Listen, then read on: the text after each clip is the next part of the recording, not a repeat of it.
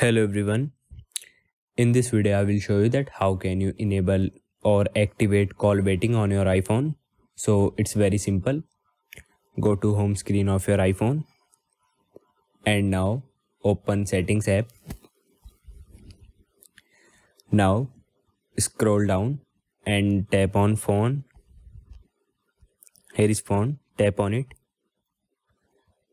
Now in phone setting you will find an option called call waiting.